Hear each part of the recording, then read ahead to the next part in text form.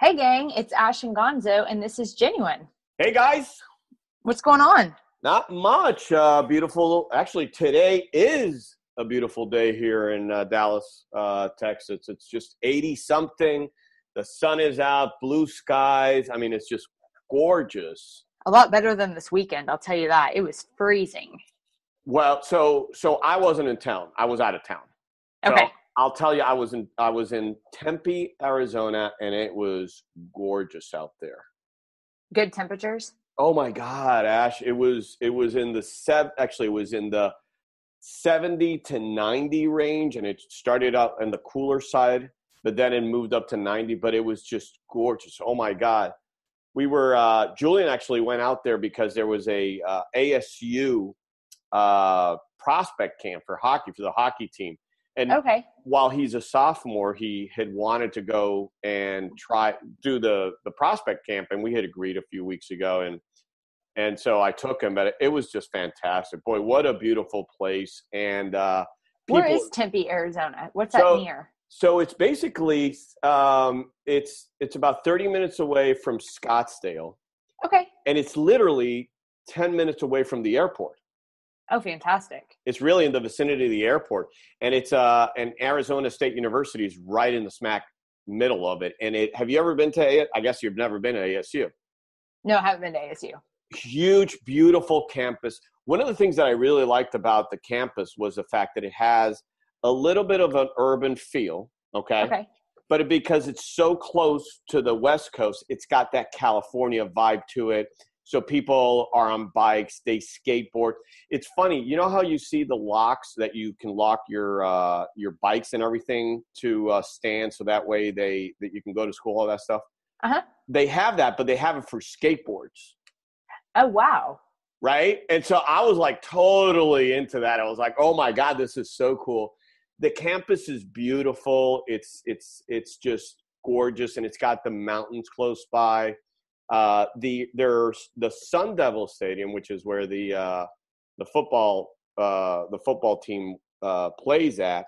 It's basically carved into a mountain.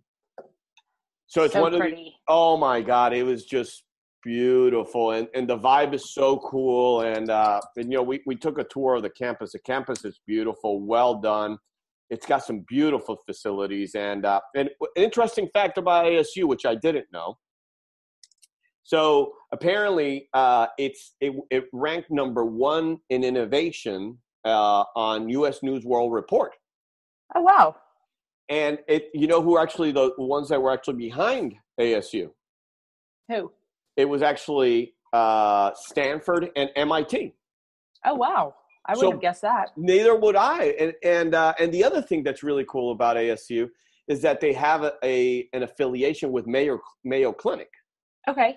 Which makes sense because Mayo Clinic has a hospital or a branch there in Scottsdale, and so they support the medical services for the students, and then their medical school is also, the ASU Medical School is also affiliated with Mayo Clinic main campus. Okay. So you basically get an education that probably gets vetted and certified by the Mayo Clinic, which is basically, I mean, if it's not one of the top, the top 5 medical and healthcare systems in the world. So, I mean, I was really, really impressed with the place, and it's actually a really cool place to visit and to hang out. We spent a few hours in the hockey rink because that's what we were doing there, but then when we had time off, we went around campus, we took photographs, we did the tour. It's beautiful weekend. So we had. Is that somewhere where Julian would be interested in going, do you think? Yeah, I think so. And that was the other reason we went out there. The reason he is attracted to ASU is because 2 of his mentors went to ASU. One is Jeff Lewin, who used to be his coach at Hockey Club of Dallas. And the other one, Mr. McNay, who used to be his arts professor or teacher at school. And so he basically had that connection with ASU. And so he always wanted to go to ASU and see it because of these 2, mentors of his. And so we took the opportunity of looking at it, and he definitely loved it. And so I think, we're gonna rank them. What I did with Julian in school is I told him, I need at least 25 places that you want to go. Wow. And right. And so tell me the 25 places you want to go, and at least we'll start working on that list and figure out where is it exactly that we're going to end up.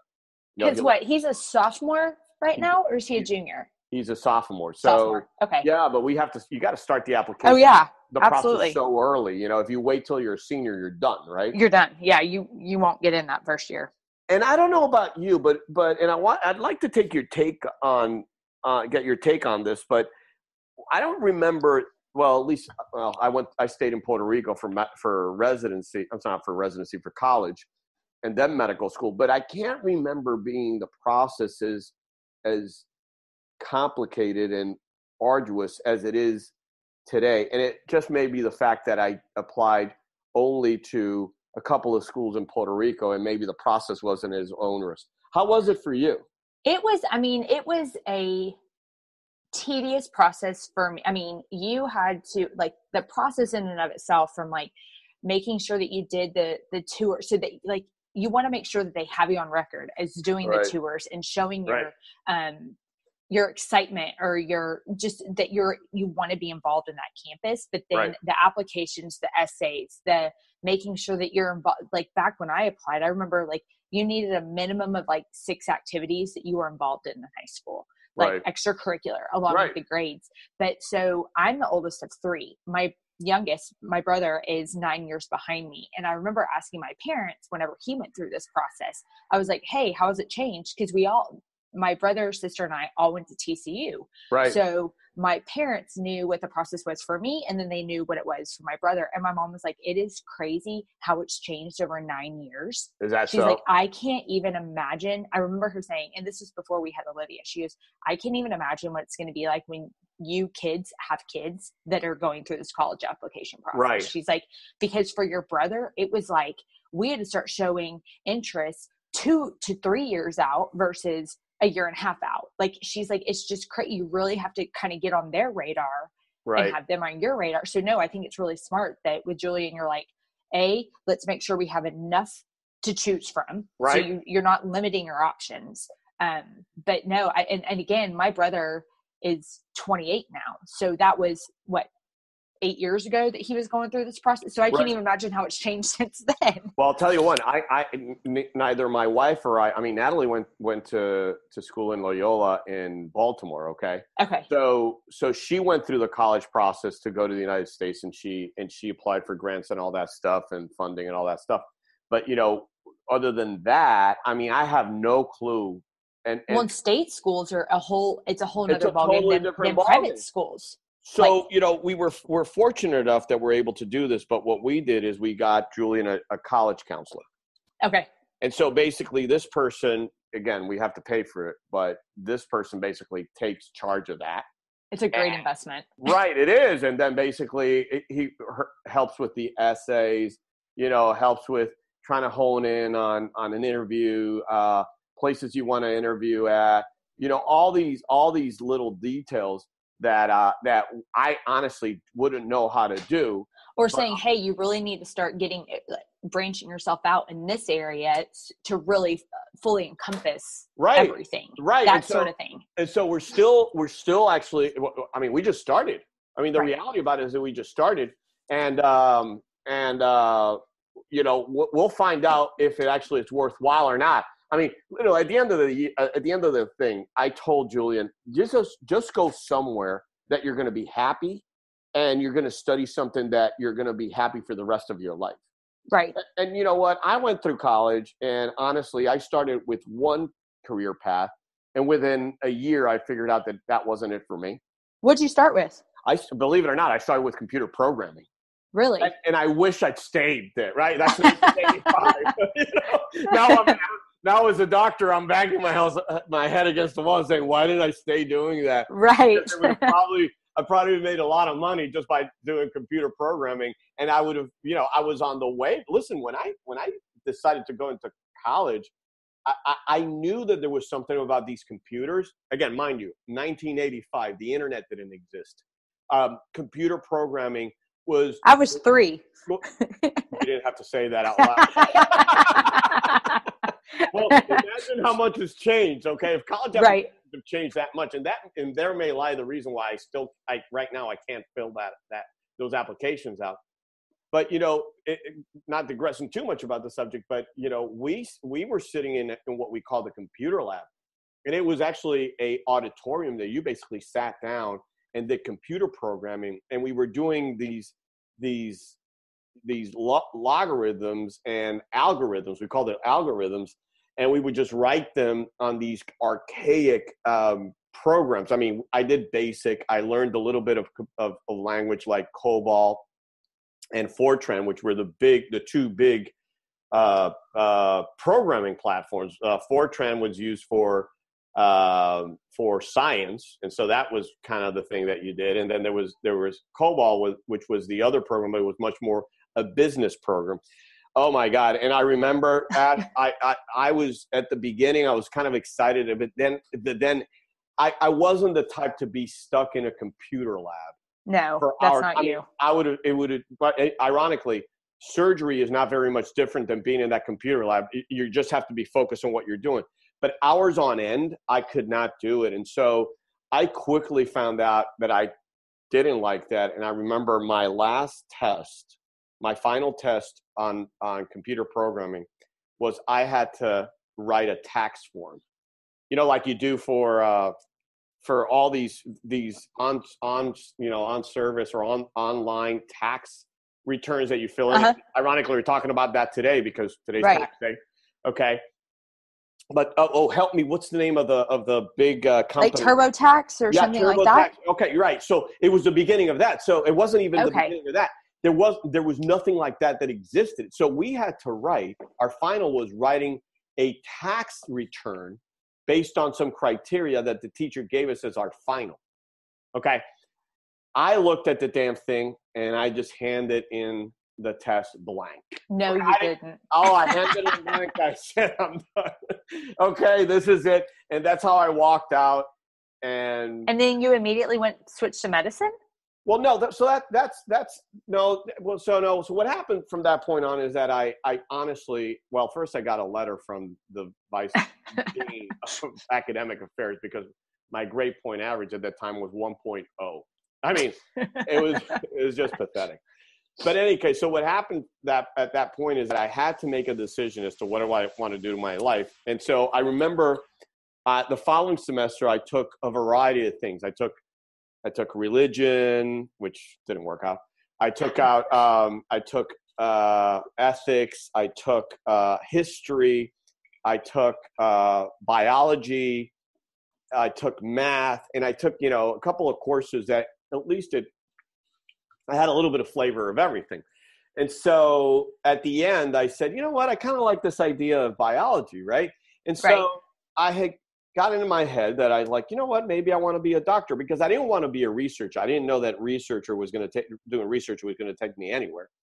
But then I figured, okay, well, maybe teaching, but I didn't like the idea of being in the classroom, although, we do that now as we teach residents. And so I said, well, being a doctor. And I always had this idea that I wanted to be something like a surgeon.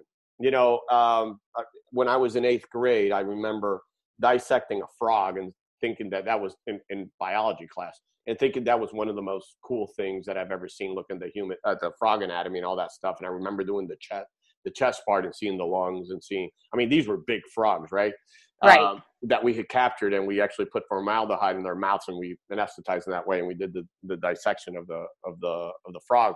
But I always had that in the back of my mind, and so I said, I'm going to be a doctor. And so I told Mom after the end of my second semester, I said, I'm gonna be a doctor, Mom. And she's like, are you crazy? And she just chewed into me, right? Because no way, right? She couldn't understand how I was going to make it after I failed my first semester. Right. So, rightfully so. Exactly. Just like any other parent would have done. But she looked at me she chewed me out. So the summer came, I took a couple of summer courses just to accelerate because I knew I wasted a year. And then the following semester, I took something like chemistry, genetics, calculus. Some god awful classes that were really high end, and I got a 4.0 average. I mean, I aced all of them. And I showed my grades to Mom. She says, "You did that on purpose. You're trying to drive me crazy." I'm like, "No, Mom, I really like this. That's what I like." So anyway, from that point on, I stayed on the path of medicine, and here I am, 30 years later, and I'm still in the medical. That's crazy. I would have never guessed that was the path that you started on with just knowing you professionally. I guess like I would have guessed that you had it in your mind at an early age. That's what you wanted to do, and you were on the straight and narrow. Like that's really entertaining to hear. Like it makes me like you even more. well, let me tell you. So, but the funny thing about it is that if I can dial back and remember when I was growing up, and I must have been 5 years old or something, going to the pediatrician and seeing the pediatrician and telling him, "You know what? I want to be just like you when I grow up." I remember that. I remember being in his office and telling him that, and he's looking down at me, probably staring at this little kid and probably feeling good about it because he's basically a role model, right? But he probably patted me on the back. He said, "You got so much to go, son." That's funny. I wanted to be a pediatrician when I was little too. Really? So how did you get into the medical field? How was your path? Because I mean, you went into nursing. You did some extremely exciting and high-end stuff, which I still try to get you to do it again. Right. But you got into the field of transplant. How did you end up doing that? Well, so I ended up at TCU, and I didn't know what I wanted to do, but thankfully I knew I wanted to do something in medicine. I didn't think I wanted to go full-blown medical school, but I didn't know. And thankfully I was at a place that had one of the top 10 nursing schools in the country. And so I guess it was my sophomore year that I was like, you know what, I'm going to give this whole nursing thing a shot. Because I had already knocked out like a lot of the electives, so I really wasn't going to be super behind. Right. And so the way TCU is that like you don't have to go 2 years, and then like a lot of these schools you have to go 2.5 years, then apply to get into nursing school. Well, I could go ahead and declare nursing and immediately roll into nursing school, and then I had to prove myself to stay in nursing school. Right. And so did that, and I remember, it was my second semester junior year when you do your critical care ICU rotation, and I fell in love. Like they called me the little sponge. Because I would go in there and just absorb everything. I loved everything about the ICU. I remember I told my parents, I was like, if I can't get a job in critical care out of school, I will change professions. Like I will not do anything but ICU, right. critical care. Because I'm an adrenaline junkie. I thrive on that stuff. You took the term right out of my mouth. And so that is that to be doing that, you got to have a lot of adrenaline. Well, especially when you're 22 and you're a new grad. And so I landed a really good internship at a hospital here in Dallas where they really school you before you're kind of thrown out. Because, ICU is it's such a huge world, and people's lives, in all of medicine, people's lives are at stake. But in critical care, as Absolutely. Your life or death situation. So had a great internship, had great preceptors, and that's what I did for 9 years, and then transitioned to cath lab, which kind of fed off of ICU. I needed that background, and then ended up in heart transplant. So cardiac has always been a passion of mine because that's all I've ever done. Right. But, and you did it really well when you were doing it. Trust me.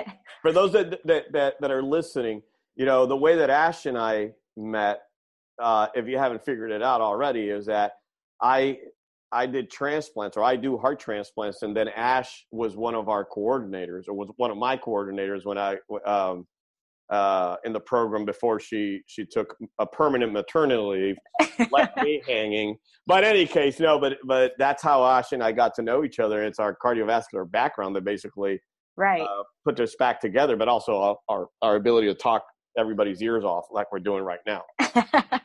But so then you didn't know going in that you wanted to do medicine. No, then. I like I said, when I was little, kind of like you, I wonder if that's something that all little kids say, that they want to because my mom says still to this day, she's like, all you ever said, she's like, other kids were like, I want to be an astronaut. I want to be a lawyer. And she's like, you wanted to be a pediatrician. So they were really shocked that I didn't go into pediatric ICU.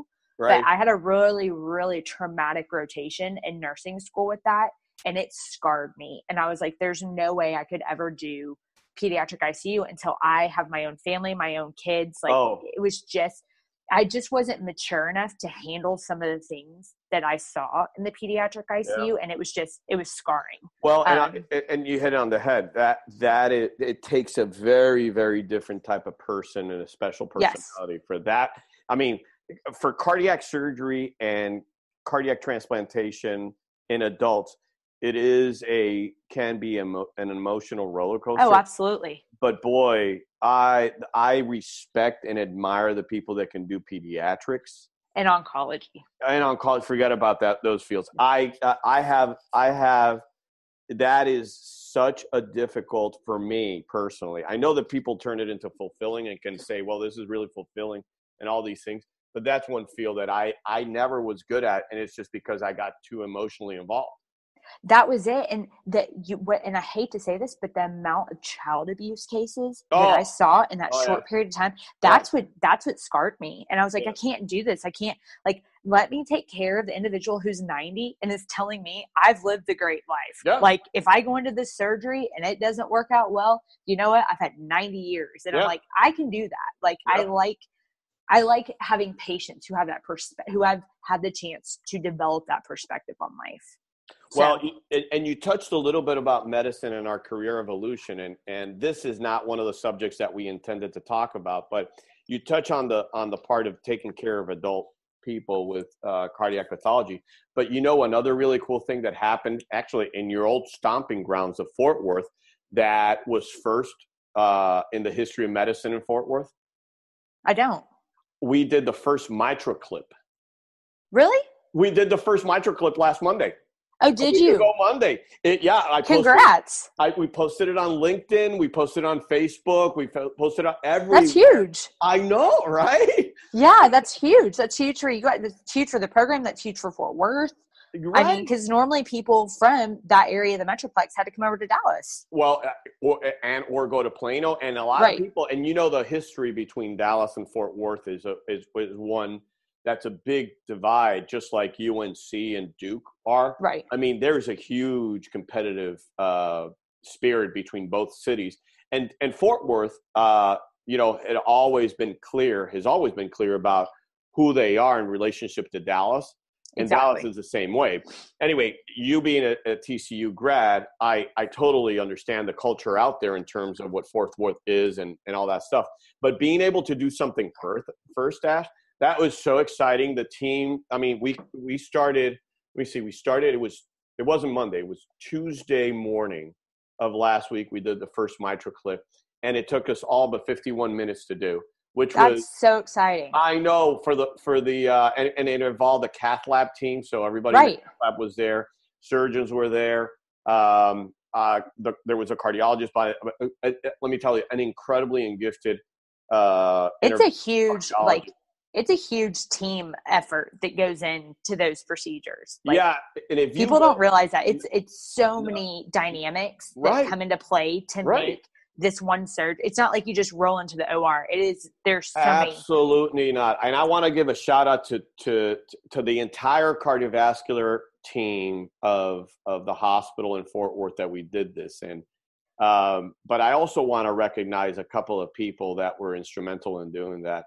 I mean, the Fort Worth Mitral Valve Clinic, listen, guys, if you're listening, I can't say greater things about you guys. You guys are definitely the foundation of what we've been able to achieve in mitral valve care in Fort Worth over the last year.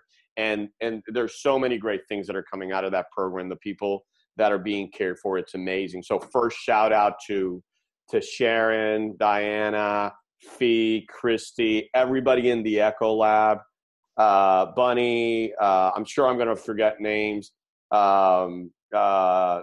Nicole, everybody there. I just want to say thank you, but I also want to say thank you to two physicians who are key in this.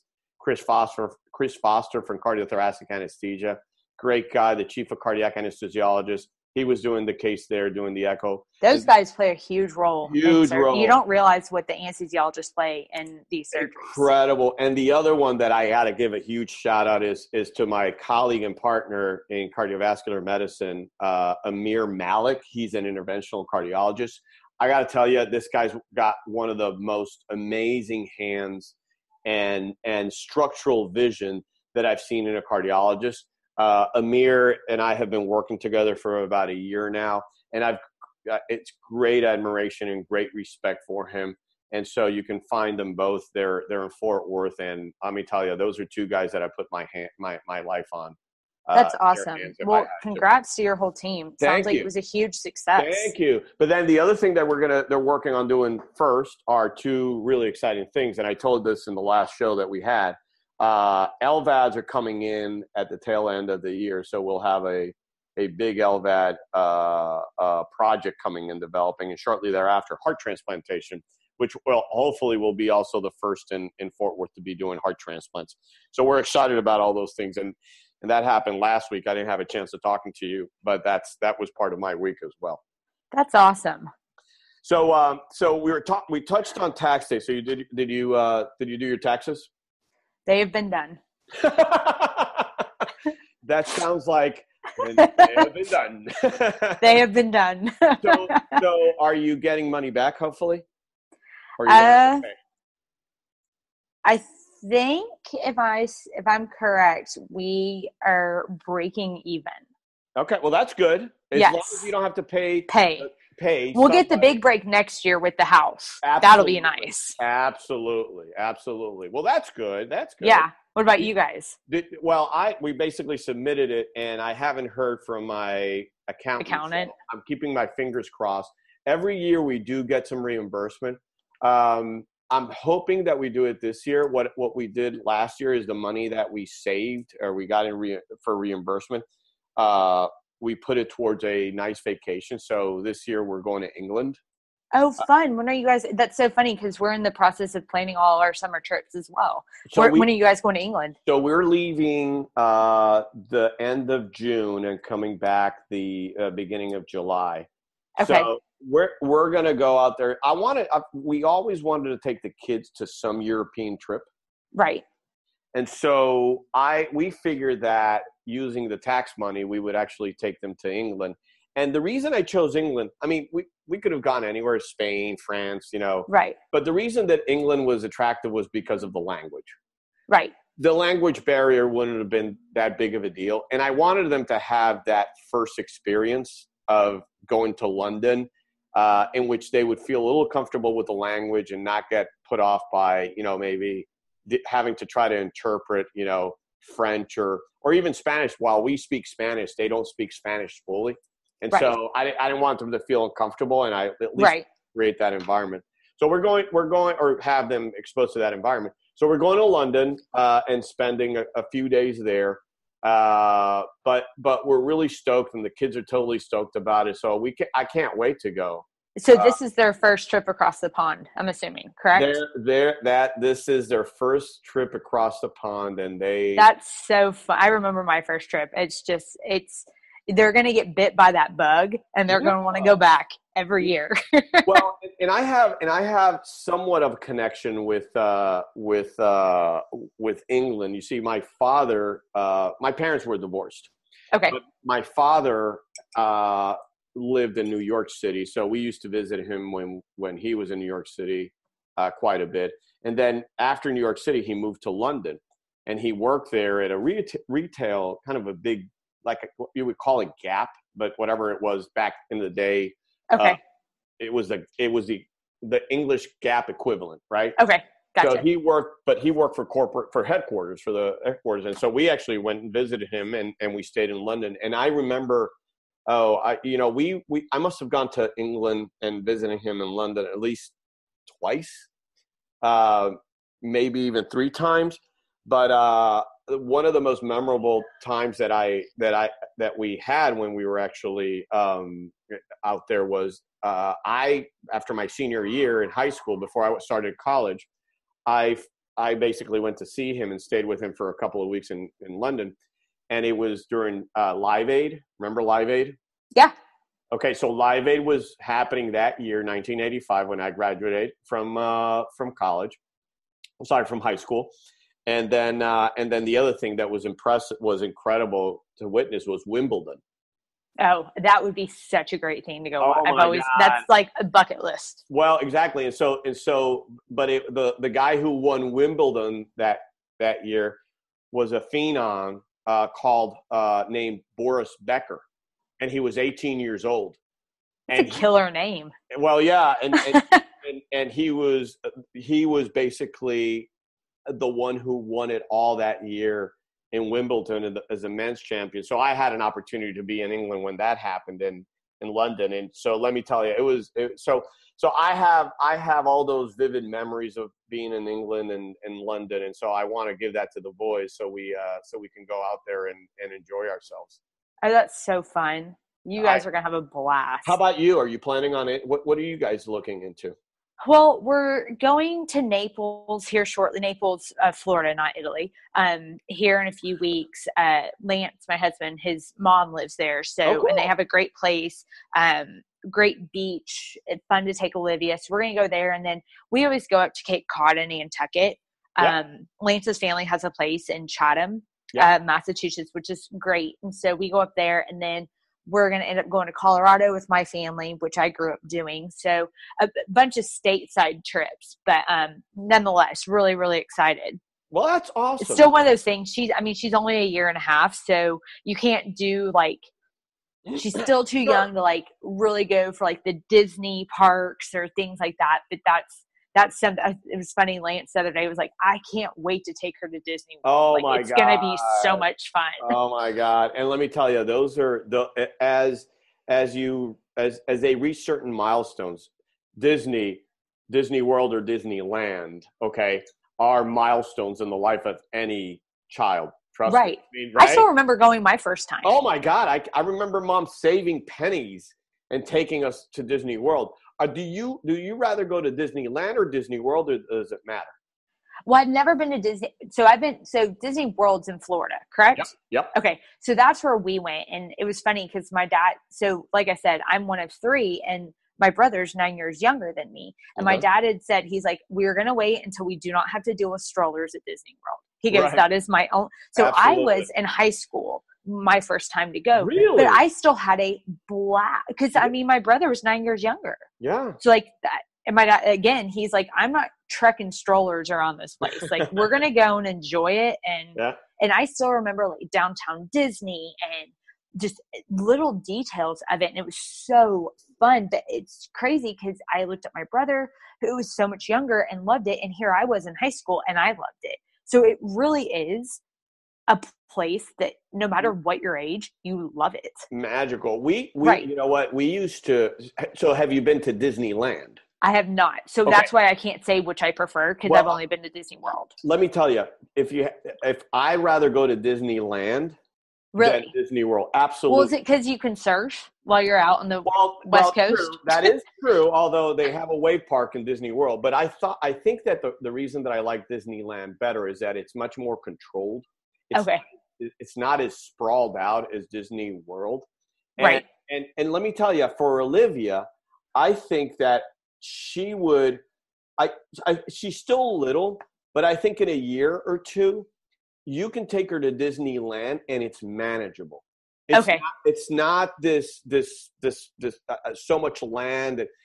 And so I honestly do believe that if you take her to Disneyland, you have Disneyland, and then you have in front of it, you got California Adventures, which is where Bug's Life and Cars and all these other shows, and it's actually kind of a Universal type of deal. So it's actually really fun. I would recommend that you go to the California one. Start with that, because the other one, you can go to Epcot, you can go to Universals, there's so much more to do, and that's so good to know. I would recommend that in a heartbeat. One thought about what you were saying, and I know we got a couple. This is what happens every week. Both of us sit down and we carve out, what are we going to talk about? We're going to talk about this. We got to talk about that, and we got so enthralled all these other issues. And I hope that you find them interesting and leave comments, because we can all again. the best tour guide for San Francisco is Ash. Okay? So if you're listening, ask Ash anything about San Francisco. But in any case, without going too far away from the subject of Disney World. So we took, when Julian was probably around, probably around 4, we went to Disney World, and I hear the producer in the background. So she's in her room too. That tells you how loud she is. We got 2 minutes before finishing the show, so I'm going to be very quick, and then we'll go on to just sign off. But so Julian was actually 4 years old, and we wanted to get the monorail train set to take home with us, right? Okay. So I've taken to the monorail. He buys a monorail, and we get on the monorail, going back to the hotel. So we purchased the thing at one of the Disney stores. He's holding it. He's staring at it. And he looks at me and gives me this big grin, like they do. And, they're so satisfied and happy. Right. And then he turns to me and says, "You see, Dad, dreams do come true." Oh, my gosh. That's like a Disney commercial. And on that note, we're going to sign off because we're already out of time. I want to thank everybody who's listening for tuning in to the Ash and Gonzo show and Genuine. Thanks again for listening. We got a bunch of things that we want to talk about. We'll put it on the next podcast. Keep on listening, and really do thank you for all the comments and the likes. Ash? Y'all have a great week, and we'll see you next week on Genuine. See you guys.